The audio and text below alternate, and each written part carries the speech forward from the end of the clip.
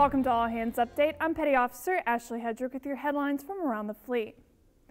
MCPON Mike Stevens announced the official end to the 6-week Chief Petty Officer induction season. Instead, the Navy's year-long development and training program, CPO 365, will take its place.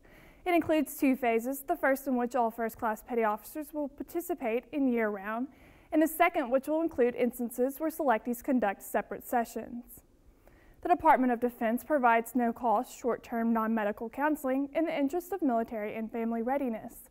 The counseling is free and confidential for service members and their families. For more information, visit militaryonesource.mil.